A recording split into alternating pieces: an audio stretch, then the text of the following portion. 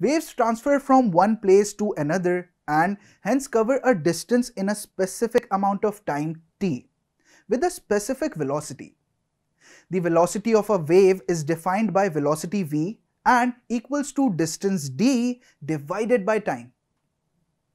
As mentioned, the velocity of a wave is the distance it travels divided by time.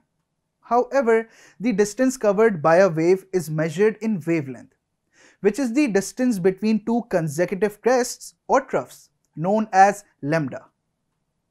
So, the distance covered by the wave will be equal to one wavelength, lambda, divided by time t. If we recall the previous topics, frequency of a wave is defined as 1 upon time period.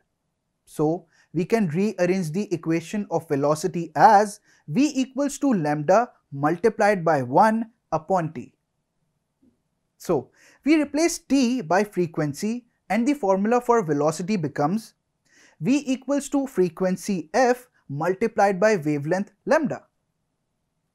This equation is true for both types of waves, that is the transverse and longitudinal waves.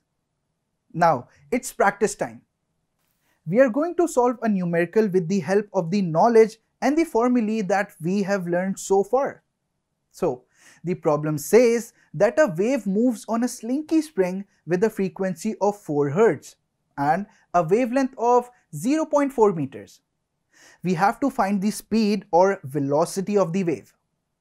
The formula we have is velocity v equals to frequency f multiplied by lambda. By inserting the values into the formula, we get v equals to 4 Hz multiplied by 0.4 meters, which gives us the answer velocity equals to 1.6 meters per second.